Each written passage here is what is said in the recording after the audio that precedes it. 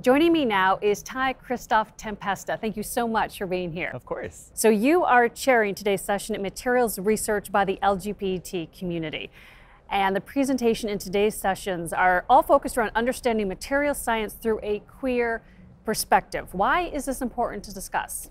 Yeah, so we're kind of seeing a whole range of different perspectives being brought to the table today. So on one side, we're seeing people bringing up their science. And what I think is really cool is that we're seeing queer scientists be elevated and finding a platform really to sort of show role models that can be underrepresented in material science. And at the same time, we're also seeing people sort of share their experiences. And so something that's really cool is that we find people maybe sharing some challenges that they've experienced, but then people also coming together and perhaps providing a vision to how we might be able to overcome some of these challenges in the future. So how can queerness uniquely shape a person's relationship to this field? Yeah, so I think we're seeing definitely some challenges come up. So people are sharing maybe how being queer has affected their ability to progress in their career, or maybe places that they feel comfortable. But at the same time, I think having a symposium like this provides sort of visibility and belonging for the community.